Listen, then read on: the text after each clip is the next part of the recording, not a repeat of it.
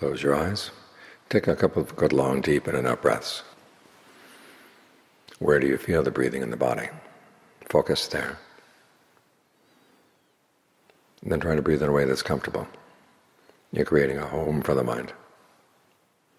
And as with any house, if you just move into the house as it is, it's not going to feel like a home. So you make adjustments. Try longer breathing, shorter breathing, deeper, more shallow, heavier, lighter, faster, slower.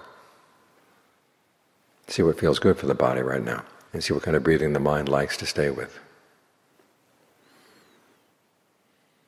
When there's a sense of ease, let it spread through the body.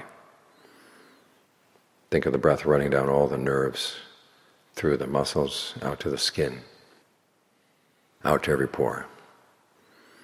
So the whole body's breathing in, the whole body's breathing out. With these three things together, your body, a sense of ease, and your awareness. You want the ease to fill the body, you want your awareness to fill the body.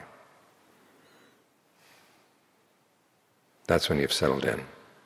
Then you protect it. You protect it with mindfulness. Mindfulness is the ability to keep something in mind. In this case, you're going to remember. Any thoughts that come up that are not related to the breath, you're going to let them go.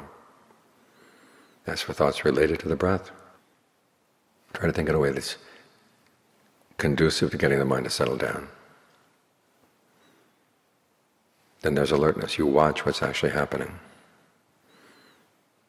You notice when the breath is coming in, you notice when it's going out, and you also notice when the mind is beginning to wander away.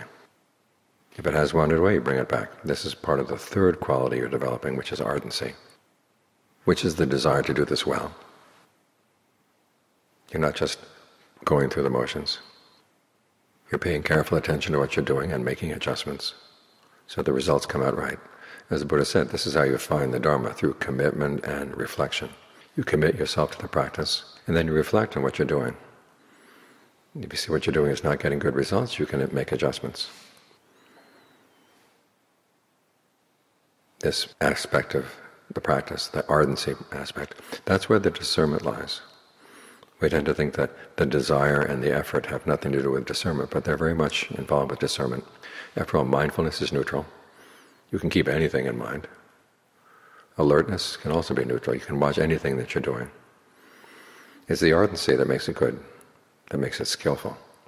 And that's where the discernment is. So that kind of desire is something to be fostered. We hear so much that desire is the cause of suffering. But desire is also part of the path to the end of suffering. Just a matter of learning to know which desires to cultivate and which ones to let go. Because we are creating the path here. We're not just settling into a state of mind that's already there.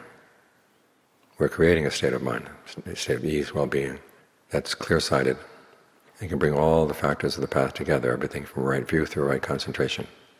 These things have to be put together. To learn how to put them together well, and have that desire to put them together well, because that's what will see you through. There's no one else who can do the work for you. As the Buddha said, all he could do was point out the way. Because after all, our problem is that we create suffering for ourselves, even though we don't want to. And someone can point out that we're doing that, but to learn how to stop doing that is something we have to do ourselves. It's like learning any skill. The teacher can teach you the basics, but you're the one who has to master the skill. So take responsibility for your breath, take responsibility for your mind. And develop these qualities of mindfulness, alertness, and ardency.